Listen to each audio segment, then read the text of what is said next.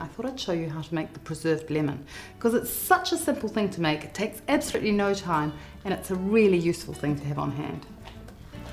Apart from being fabulous for gin and tonic, freezing the lemons actually softens them so that it speeds up the preserving process.